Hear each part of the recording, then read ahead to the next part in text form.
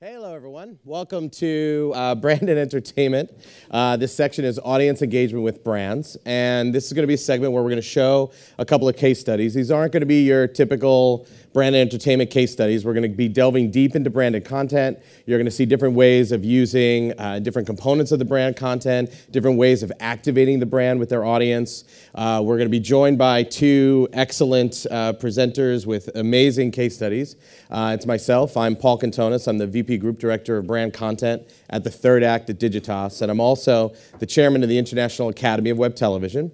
I'm joined by Nick Bailey, who is Executive Creative Director over at AKQA, and James Kirkham, who is the Managing Director over at Holler Digital. So we're going to go through these case studies. Hopefully, you guys have some really good questions that you could start to think about as we go through these. We can also see what you're tweeting, so please feel free to communicate with us that way. I'm sure we'll all have our phones out and be trying to reply back while we're up there. Before we begin, there is just one little bit of information that I want to share with everybody about what's going on in the world of brands playing specifically with content. And this is something called the Digital Content New Fronts. This is happening in New York on April 19th, going until May 12th. This is the first year this is happening. And basically what we're seeing is digital content upfronts. Now, they're not called upfronts, they're called new fronts, because we are not playing the television game of creating artificial scarcity with our medium. We know that we have a lot of content, we know that we have a lot of audience, we have engagement that TV doesn't even come close to having, we have limitless opportunities for the brands to create. And so you see, starting from April 19th with Hulu, going all the way to May 2nd with YouTube, it is a series of events where everyone is basically presenting their content opportunities to advertisers. To this list, about 4 other companies have joined in. There's Disney up there, AOL, Hulu, Microsoft, Alloy, NBC Universal, Vivo has joined the list, as well as Google and YouTube. And this is the first time that these organizations are coming together to say, we have the best opportunities for brands, specifically native digital content. That's what this focus is on. And so what you're going to see today as well, and why I wanted to show this before we started, is that's what we're going to be focusing on as well, is native digital content opportunities for brands, and how brands can activate themselves through that content. So we are going to start right now with Nick Bailey. Come on up, Nick.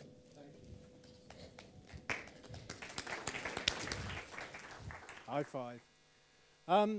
Thank you very much. I am from an agency called AKQA, which I'll just introduce briefly to in case you don't know who we are, and you more than likely don't. But we started about 15 years ago as what used to be called a new media agency, then came to be called digital agency. We've never called ourselves any of those things because we've recognized that if you try to make predictions in this business, you're doomed to be wrong. So all we've tried to do is lead our clients to new heights through innovation and help them to do that through technology. But while we call ourselves an agency, we've probably got a lot more in common with, say, a tech startup or a technology or product company than maybe we do with an ad agency. We have a lot of technology experts, a lot of geeks working inside the business. Heineken makes beer, and I'm going to talk to you about a brief which they gave us a year or so ago. And as creatives, generally, we like really tight, simple, single-minded briefs. This wasn't really one of them. It's a very, very broad brief, and actually, the client came to us with very, very little expectation or preconception about exactly how we were going to make the UEFA Champions League more interesting. They had a business problem to solve, which is common to many alcohol brands, and I'm sure many of you are familiar with. We're in France at the moment. France is a dark market, so despite the fact that Heineken sponsor the UEFA Champions League in France, they can't even associate their brand name with the competition. So in France, for example, on perimeter boards around the pitches, it doesn't say Heineken, it says Star Experience. So alcohol brands have a problem in that it's less and less easy for them to talk about their product or even their brand values anywhere other than on digital channels, which is why they came to an agency like us. But there's a great synergy between the brand and the UEFA Champions League because it's a social experience. It's the pinnacle of football. So they wanted a way to deepen brand engagement with the competition in a way that wasn't going to kind of mess with all that regulatory stuff that they have to deal with. So very, very broad brief. We thought the most sensible thing to do would be to start with a consumer insight. Yeah, and this was it. So this wasn't part of the brief, but it actually came out of UEFA's own research. 70% of viewers watch on their own at home, UEFA Champions League. That's not because they're all kind of sad loners. They may be geeks. Some of them may work at AKQA. But it's because the games are typically midweek. It's a global competition. Often they're watching out of time zones. So they're watching on their own at home. But football is a social experience. So while they may be watching on their own at home, over 80% of the viewers are dual screening. So relatively new expression, but something that we're all starting to talk a lot more about. They're all on their phones, they're on their iPads, they're on their laptops, and they're talking to their friends about what's happening on the pitch, or they're browsing the web, or they're sharing opinion. So those two insights, without any other kind of preconception or direction from the client, are what led to this solution, which we called Heineken Star Player. The UEFA Champions League is watched by over 1 billion people worldwide, often on their own, at home. We wanted to make their TV experience more like being a fan in the stands, more active, more social, more thrills. This is Heineken Star Player. Star Player gives you skin in every game. Prove your football instincts by responding live to critical match moments. Anticipate and react in real time as the game plays out, just like the teams on the pitch. Stay one step ahead of the action as you create a stake in every shot, corner, free kick or penalty. Dialing up the tension and getting right inside the game. So no matter who's playing, you'll have a reason to celebrate. Star Player is a world first, exploiting the opportunities of dual screening and connecting viewers with their social network, either via the Star Player iPhone app or the Facebook platform, allowing them to create leagues to compete with their friends and the world. Choosing any fixture to play along live, and, as the countdown begins, get in the game. Running in the background while you watch the match, football experts instantly send alerts for every Star Player moment, so every corner, free kick and penalty is an opportunity to score. And for those moments when even the greatest match is slow, there's the chance to prove your knowledge with Heineken bonus questions. If your instincts are sharp and you anticipate a goal is coming, hit the Goal Now button. If they score within 30 seconds, so do you.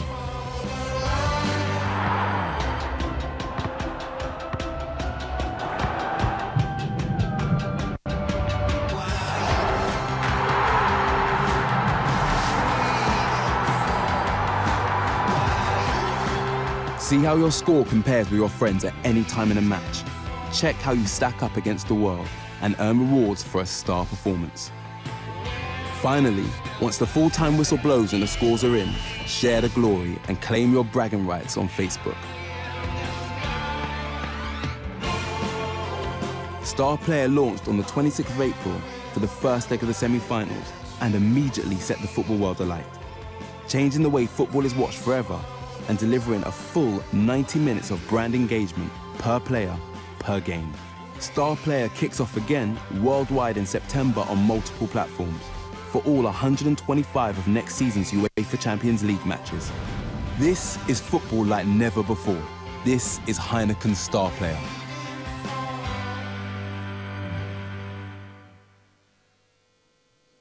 So that's Star Player. How much longer have I got? A couple of minutes. I'll try and squeeze the rest of the case study into as short a period of time as possible if the next slide is going to come up. So how do we do it?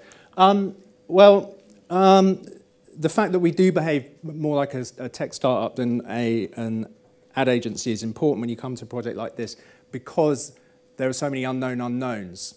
So while we already sold the idea to the client, we understood that, you know what, we were excited about this opportunity. We thought that it would work. We had to put it to the test. We played paper prototypes for many weeks. We discovered that football contains a surprising amount of nothing. So we soon realised that simply firing out real-time questions around corners, free kicks and penalties wasn't going to be enough. So we created 3 types of interactions that are pushed out by human operators, so judging when moments happen in the game, and those moments are pushed out to your phone or your Facebook application. Questions, so if there was a quiet moment in the match, we can fire out trivia questions. And the third and the most important type of interaction, which was really what made the game super playable, was the user-initiated interaction, which is where you decide that you think a goal is imminent. And we actually found that that was the part of the game that people played with the most. So these are things that we developed over the course of developing the game.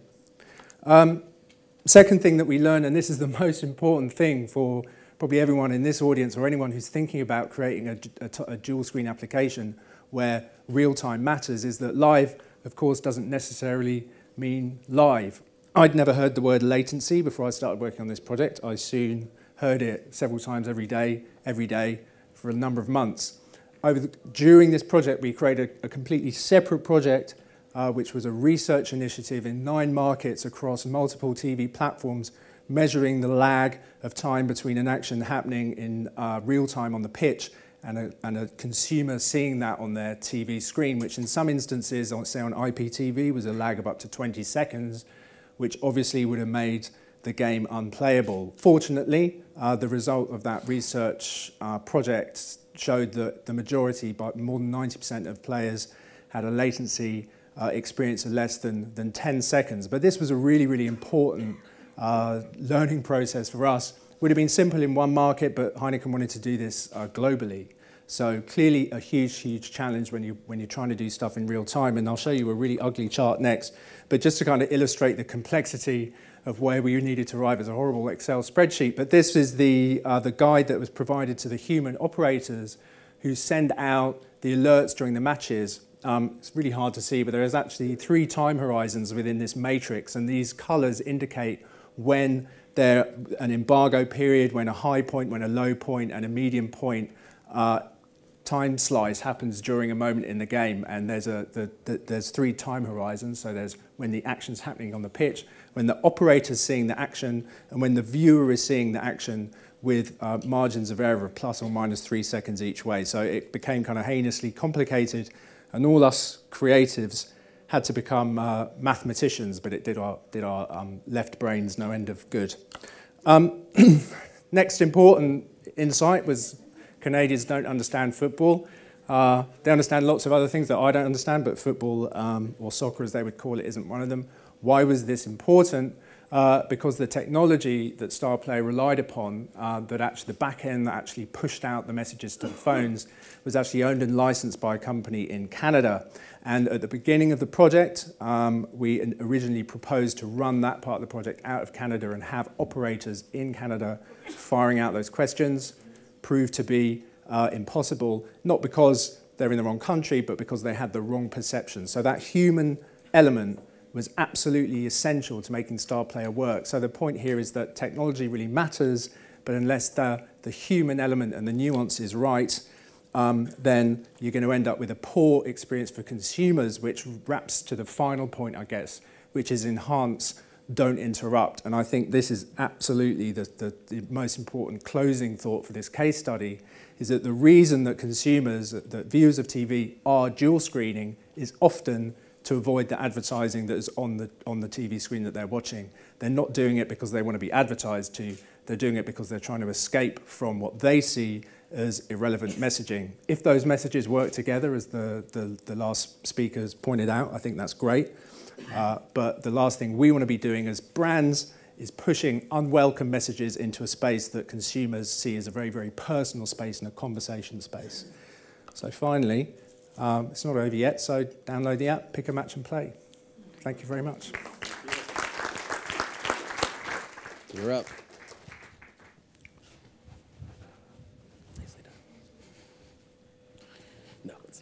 Thank you, Nick. Excellent. I'm going to try not to just repeat lots of the sentiment Nick's just talked about, because I agree wholeheartedly with most of it, but I'm going to try and keep this a little bit different. Ultimately, I'm going to be telling you a little bit about Alfred Dunhill, the luxury men's fashion brand. But I want to give that a bit of context and quickly introduce, I guess, us, how we do things, and therefore how we get to work with those guys. So my name's James. I run this company called Holler in London. Much like Nick was describing, we're a creative agency who pride ourselves on talking about engagement rather than advertising. Interruption is really not what we do. Instead, solely we get people talking about brands, and these are the kind of brands we work for. Lead agency for Rebel in the UK, work with the likes of Dunhill, as I mentioned. We've been doing this for quite a while, which makes me feel very old, actually. So being a digital agency, I guess, for 11 years, which was way before Facebook and MySpace and YouTube were even actually considered or thought of. And actually, we're best known for our television work, which is probably why the reason I'm standing in front of you today. But we got lots of notoriety for launching television shows in the UK. So, for example, shows like Skins and The Inbetweeners and Phone Jacker.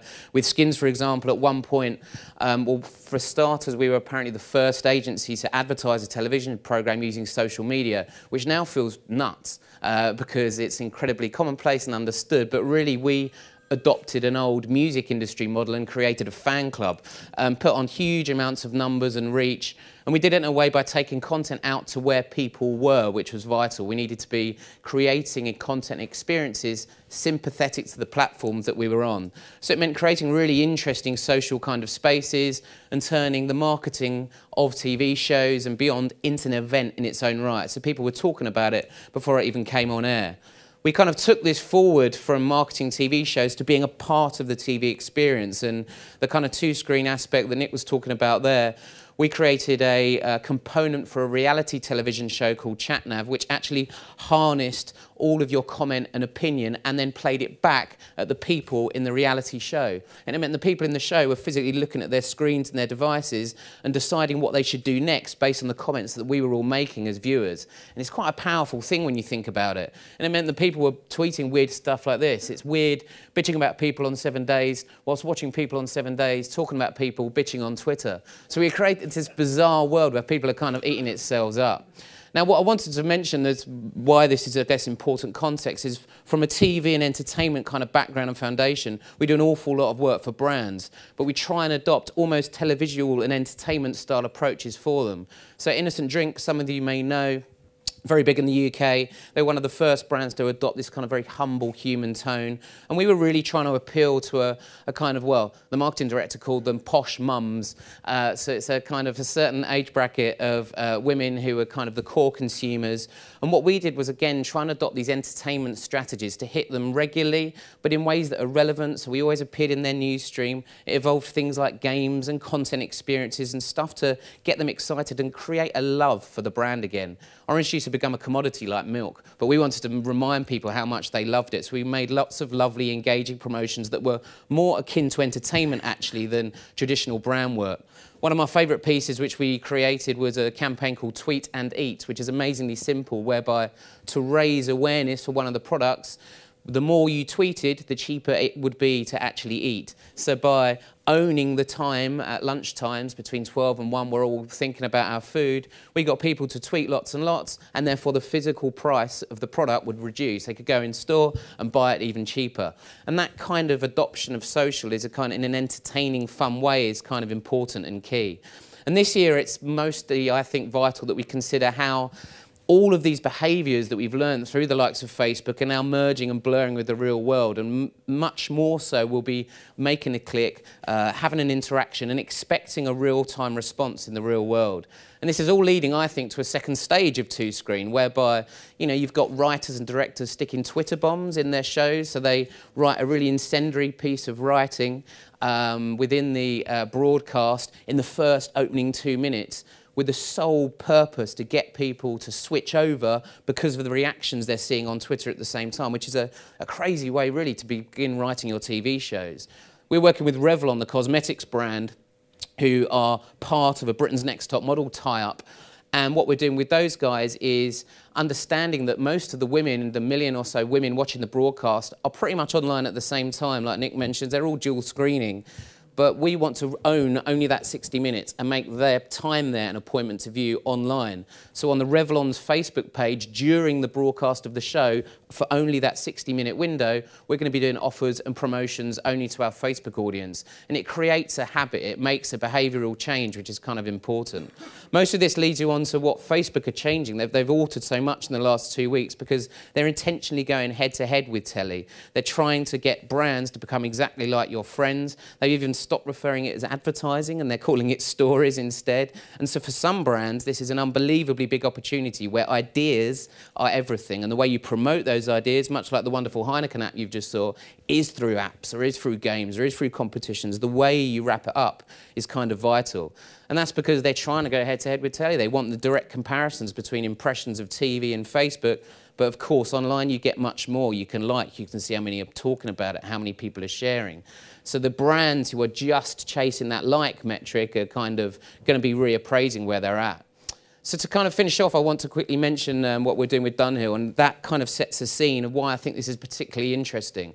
Dunhill are a luxury brand. They're a luxury men's brand with fashion where some coats are like £30,000. So it's a hugely kind of interesting model to think, why would you even be playing in the realms of social media? You know, luxury historically has been something that you're trying to attain but potentially never quite reach. And I think Burberry have really blazed a trail, but Dunhill are trying to do something quite different.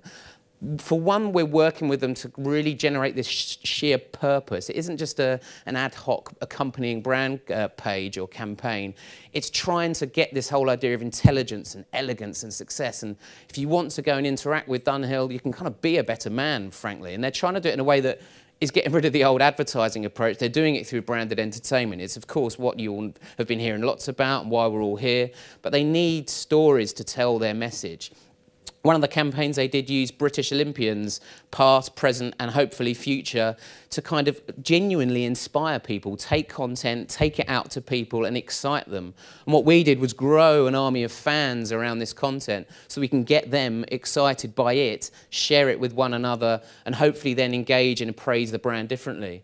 So we adopted an approach like we do when we work with the likes of Red Bull, where we premiered it on a social platform first of all. We did live Q&As with the talent. We even housed them all in a wonderful members club in London. And so we generated lots of interest and noise and reach and basically gave it the content, the publicity that it deserves, which previously it didn't. It kind of sat there hoping, whereas we were able to get people genuinely talking about it. Their recent fashion show in Shanghai named Trafalgar, again, rather than just let it go and be talked about, we took the content, wrapped an interesting kind of SoundCloud rip-off timeline over the top of it, added a layer so that people there can add their thoughts and messages and a sentiment to the show, and it acts like a time capsule or a legacy. So you go on, you see this amazing runway experience, but also as you're going through it, you can see people's comments like, wow, that bit gave me goosebumps, or the music here is incredible. And so you start to get a feeling of what it was like to be there, which is, again, what, you know, this kind of online can afford us.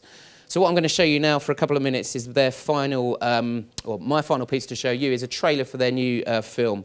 It's about a jockey. And this is the beautiful thing with Dunhill. They're just trying to create interesting films that are appropriate to the audience who are keen and interested in Dunhill. It isn't intrusive. If you want to go and look at it, great. It's almost the opposite of going on YouTube and seeing a dog on a skateboard for 1 minute. It's actually, do you know what? Sit back, enjoy it and be inspired. So this film hopefully gets that across.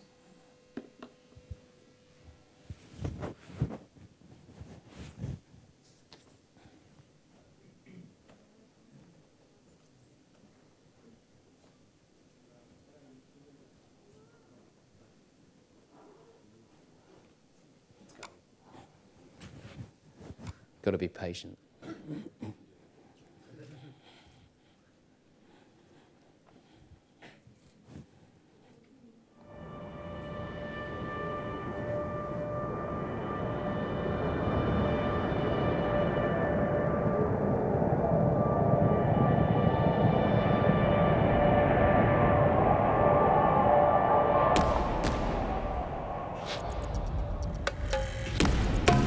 Cheltenham Gold Cup is the ultimate test, the ultimate arena.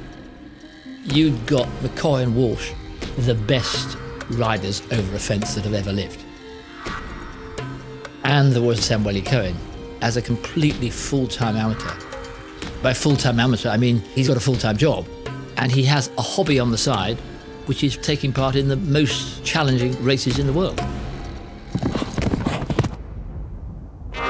up the hill, his long run, the younger legs are going to prevail. Sam Whaley-Cohen, the first amateur for 30 years to win the Cheltenham Gold Cup. It's that sort of something that you don't really dare dream of. It took a lot of courage from Dad to put me on the horse. I'm joined by Robert Whaley-Cohen, Noble Racegoers, saying put a proper jockey on it now. If they have that problem, then they are very sad. The reigning Cheltenham Gold Cup holder, 5-4 favourite. The money is pouring on Long Run. You're not necessarily the underdog anymore. You're the one to beat. Where you're not good enough, it's very stark. And Star is still the king! Once you start not winning a couple of races, it's all your fault. A slightly anxious moment for Sam Whaley-Cohen. And everyone says, oh, you ought to replace him. I think it would be a lie to say that it doesn't affect you. Long run under pressure. It's about defending your right to ride the horse. Never went into racing to get into that sort of politics. Star is turning the screw. If Sam wasn't as talented as he is, then I wouldn't do it. As far as I'm concerned, it's Sam's ride. We're doing it together. Sam has got something on his plate. No amateur in the history of the sport has ever won the Gold Cup twice, let alone back-to-back. Not fulfilling potential is the worst crime there is. If they do it again, they become not just racing immortality, but whole sporting immortality. You could be at the start of something extraordinary. It's kind of goggles down, focus and enjoy it, because this is one of the most special moments of your life. And if you can't enjoy the way out, there's a good chance you won't enjoy the way back. Star from Denman, and here comes Long Run on the outside. Three in the air together. What a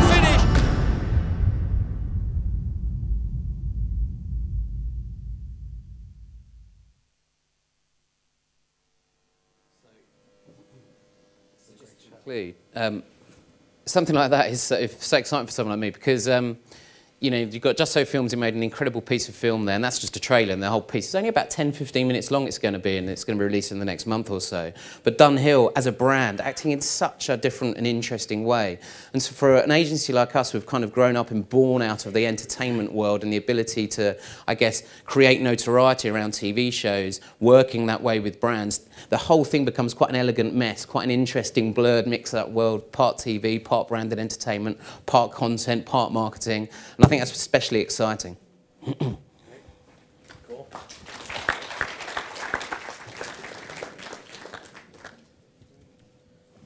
All right. And what I'm going to be presenting is a case study for the launch of the Samsung Galaxy S2. This is something that happened back in last October. Samsung has been particularly trying to go after Apple in a very strong and aggressive way, and so this is going to kind of give you a little bit of insight how they came out of the gate going after Apple in a way that they thought would really start to stand out and differentiate themselves. So let's get this started. Get me up there on the screen. Oh. Hold on. You have it? Yeah. Great.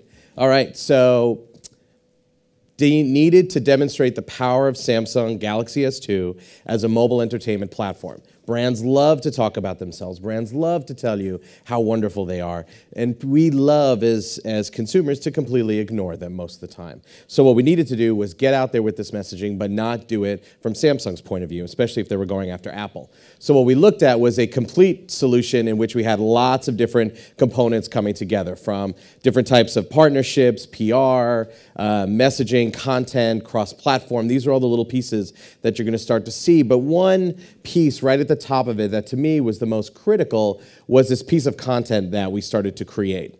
And in particular, we decided to work with a very influential YouTuber named Freddie Wong.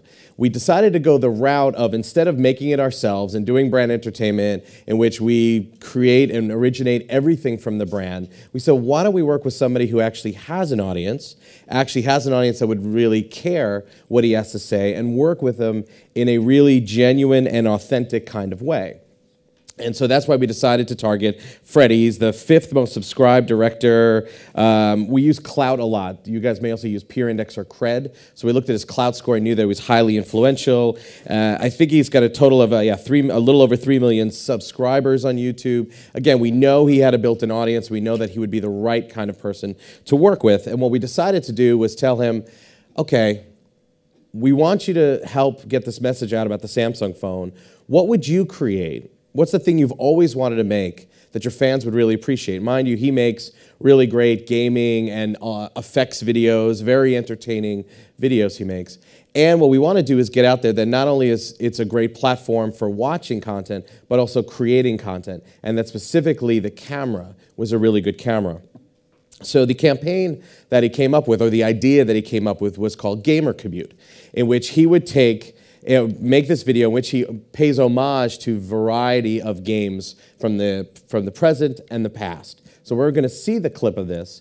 And while you're watching it, think about what games you actually recognize. I think there's a total of 15 games that are actually within the video. The other thing to think about is half this video was shot using the Galaxy S2, and the other half of it was shot using a really high-end, nice camera, and the footage is intermixed. So see if you can also tell which came from which. We also had it behind the scenes, which gives the answer away later. But let's take a look and see what it looks like. Oh wait, sorry, one more thing. We also knew that the night before we were going to launch this video, he was going to be on a top talk show within the U.S. called Jimmy Kimmel. So we knew that there was a few things happening all at the same time and that we would come out with a bang. So concept came together, video came together. He goes on Jimmy Kimmel, he announces his channel, and this is what then goes out there to the world.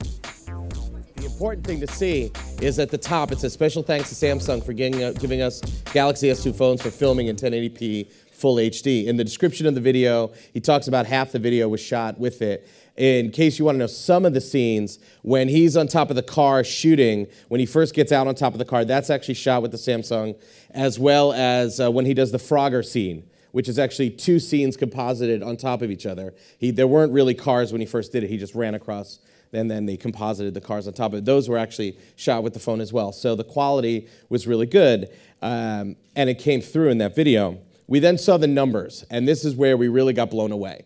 We did not, to be very clear, we did not spend any money on the launch of this video. There were no paid views involved. This was purely organic views.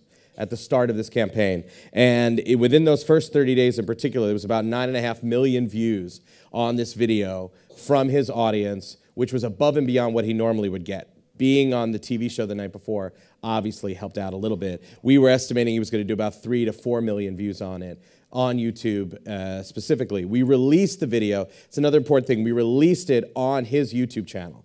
So Samsung didn't feel the need, or we convinced them basically, not to take the video and only put it on SamsungMobile.com or put it on their YouTube channel. Samsung Mobile playlisted it on their YouTube channel, but it was actually his video.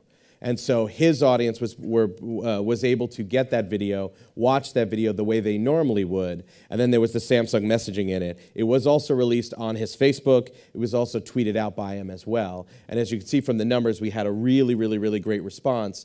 And in the month of September, when it first came out, it was Samsung's #1 viral video, Ad Age's #1 viral video.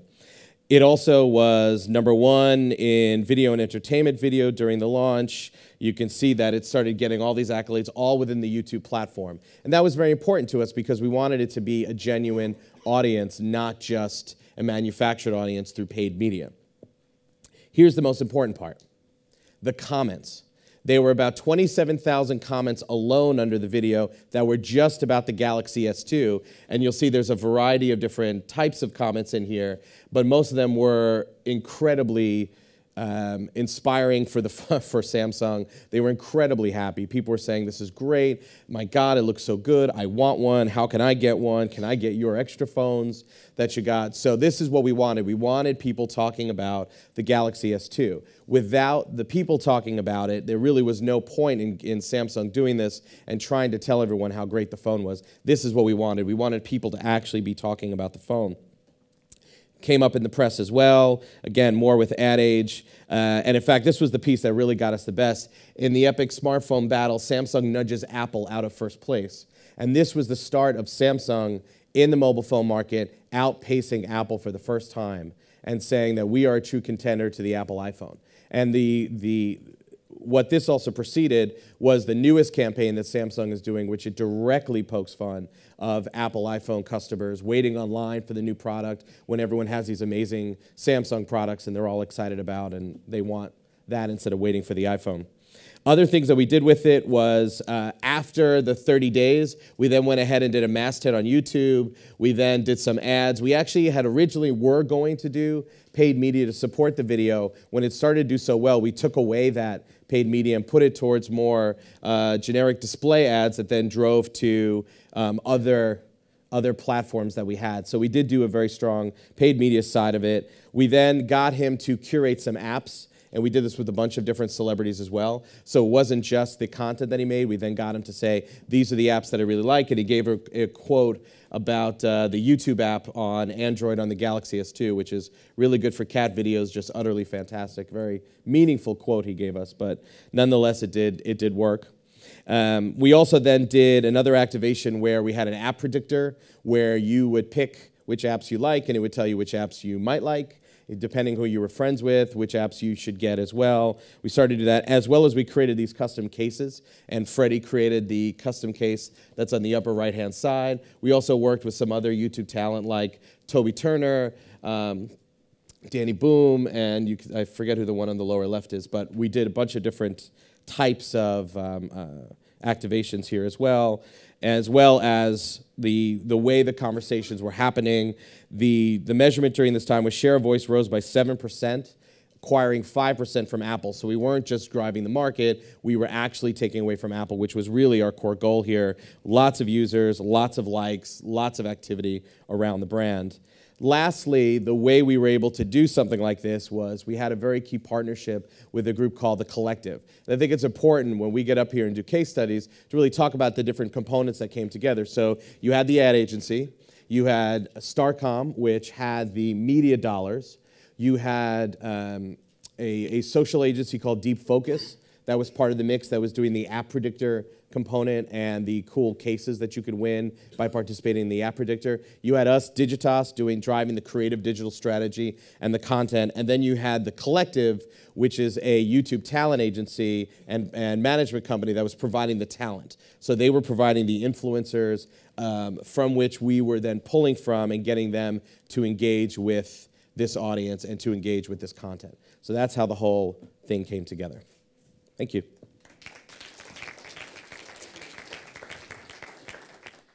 So one of you had said while you're up there, I think we got a few minutes that we can talk a little bit and then we can do some questions. One of you had talked about, I think it was you, James, talking about brands and the like, and the idea of being, and Facebook being stuck, almost this idea of stuck at the like. What role do you see content, original content from the brand, or co-created content or curating content play in getting a brand to go beyond this idea of I just want likes on Facebook? I think Facebook themselves are forcing the hand in that front. I mean, they've made such bold changes in the last few weeks. They're making it very clear that it is going to be beyond the like.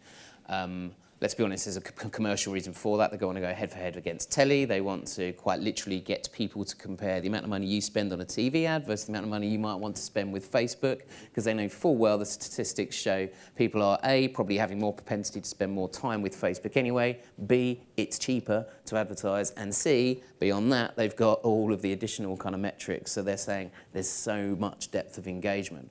The conviction and the thing I guess agencies like myself are having to do is spending time with brands and get them to reevaluate, because like's been the one thing they've kind of had.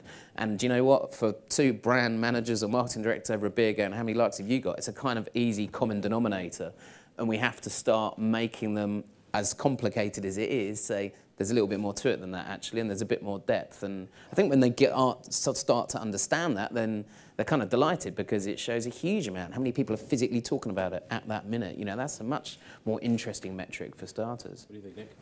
Well, the whole like thing, the whole like thing is one of the reasons I actually have a problem with the term social media. I think there are social networks, and I think there's word of mouth, and I think there's earned media. But the fact that clients have kind of conflated the idea of a media space and media reach with the idea of likes has become a problem, both with the way they're briefed in agencies and the kind of work that they've got, because they've just been looking at numbers of fans. And even if they've known the fact that EdgeRank means that many of your fans don't actually see your posts, they've kind of pushed that to the back of their mind so that they can have the pub conversation and say, oh yeah, well I've got 10 million fans and you've got 3. I think it's all about depth and treating Facebook as a conversation space, and actually prioritising your communications based on the types of people who are engaging in that space and the way they're engaging. We've done a lot of successful work, our London office has, with Nike, using third-party partners like Sprinkler to identify smaller groups of consumers, to engage with them on a really, really deep level, to release exclusive content to them on a planned basis strategically, and actually build a much more active, engaged community around the brand, which is genuinely having a conversation and engaging around the brand rather than just clicking once and forgetting about it forever. Got it. With regards to content and a brand, at what point does a brand decide they should originate content or co-create content or do both? How does that factor in the conversation? I guess my answer would revolve around the work we do with Red Bull. So Red Bull, I guess, are probably one of the best exponents of branded entertainment and branded content, but in a way, much of it, I think, you know, they openly admit they kind of fell by accident. On one side, they create these kind of incredible experiences that people go to, actual live events, and the can of drink is almost peripheral. It's almost kind of like the merchandise at the thing, but you actually go and take out this amazing emotional kind of response and go, Jesus Christ, they're doing these amazing kind of acts that you talk about, that resonate, that get shared. So they're the things that they stage, that they physically get you to, and then agencies like us give them publicity and kind of get people talking about them. On the flip side, they also then co-create stuff. They will physically walk into a broadcaster with a few brand dollars and say, we've got an idea and should we do something together? Where you kind of decide to choose those lines, it must be down to the value of the brand and what you can actually get to people, and, you know, probably the worth of the product or the idea behind it, you know, because ultimately, much like as many people in this room will experience, if you're going in to pitch an idea, it's got to be pretty interesting, there's got to be something engaging, there's got to be something worthwhile behind it. Does that matter if it's something the brand should originate and you're saying this should come from the brand's voice? Yeah. Or is it something they should co-create with your talent or your already existing content brand? I think the co-creation part's vital because, yeah, I think you might be saying it yourself earlier, it lends that authenticity and legitimacy to the whole piece, absolutely. But you know, you're going to need a brand voice. It just might be like in a Dunhill case, a brand voice might be more surprising. You didn't realise that they were behind a piece of film like I've just shown there, for example. And I think that surprise is kind of nice because it might arrest public perceptions that you might have about the brand. Right. So Nick, this was all Heineken. Heineken is all over the Champions League. It's all over this content that's being created. Is there any conversation, should Heineken partner up with somebody who's already got a voice in that space? And do they do that as part of this? And actually create content. Mm-hmm. Well, they have done that with rugby, not with football. And I think it depends on the association, it depends on the space that the brands are playing in and the audience that they're talking to. There's a lot of depends there, but I don't think there are some brands that should do content and some brands that shouldn't. Mm-hmm. I think any brand can earn the right to do content. You know, you've only got to look at someone like Axe, you know, FMCG, they've kind of, or Pot Noodle, mm-hmm. who moved from a space where you kind of think, well, Pot Noodle, they're not going to make films, to, you know, creating really quite funny, sharp, viral, shareable content. I think if you create a value for yourself in the space that your consumers are playing in, you're prepared to take risks, and you partner up, if necessary, with the right people. I think any brand has kind of the right to create content. I think Heineken own Foster's, don't they? And Foster's are a great example of that, where they noted that pub conversations and kind of catchphrase comedy was so actually crucial to the audience they wanted to go after. Subsequently, certainly in the UK, they then went after of creating a raft of comedic kind of content and branded entertainment based around comedy. Did they have the right? A few years ago, maybe not, but now it's absolutely fine. It feels synonymous. What I think is exciting, actually, is that the idea that there's a kind of hierarchy of value of production in not just in broadcast but in content is generally is kind of falling away. I don't think the new generations of consumers coming through really care if a brand created content or if a TV production company created content or if a filmmaker or even a consumer themselves. They really just look at the content and evaluate it that way. We do have time for 2 questions if anyone does have those questions. Angela up in the front. Hold on, we have a microphone coming. This is Angela Natividad with the MIP blog. You had mentioned earlier that AKQA prefers not to predict, which makes sense. It's pragmatic and it keeps you from looking salesy or talking jargon. But how do you incentivize clients to say yes to an idea that incorporates technologies they've never tried, maybe never even seen before? What kinds of outcomes do you tell them they can look forward to? I think part of it's all about integration, and it's integration both within the agency and also with other agencies as well. So, you know, we work with other agencies all the time, whether they're media agencies or above-the-line agencies like Wyden and Kennedy. But we don't sort of look at trends and say, oh, well, this year you should definitely do an Android app. You know, because we have technologists involved early in the process, we're able to identify opportunities within briefs. So a great example of that would be, it's an old piece of work now, but say Fiat EcoDrive, where Fiat briefed us to tell the story of how economical their vehicles were. Our technologists were working in the Fiat factory, talking to the technicians, and they identified the fact that there was this data feed coming out of the car, and they said, hey, you know what? We could actually create an application that analyzes the way that you drive and encourages you to drive more efficiently. So because technologists and because the geeks are there at the front end of the process, not just being asked to execute stuff after the planners and the creatives have had their hands on the brief, that's how we work to innovate. I don't think there's a sort of special formula to it. I think it's just a question of having people who understand technology and innovation at the right point in the process. We have time for one more question. Let's see. Okay, so let's end on one thing. We each got about 20 seconds. If you are somebody who has an idea and you think, boy, it would be great to get a brand involved in it. A lot of people are talking about how do I reach brands or how do I get my idea out there. You've seen some good ideas and you've probably seen some bad ideas being pitched. What's something that you wish everybody who was pitching an idea realized before they went in or knew before they went in? Probably for me, the age-old thing of not just assuming people are going to see it.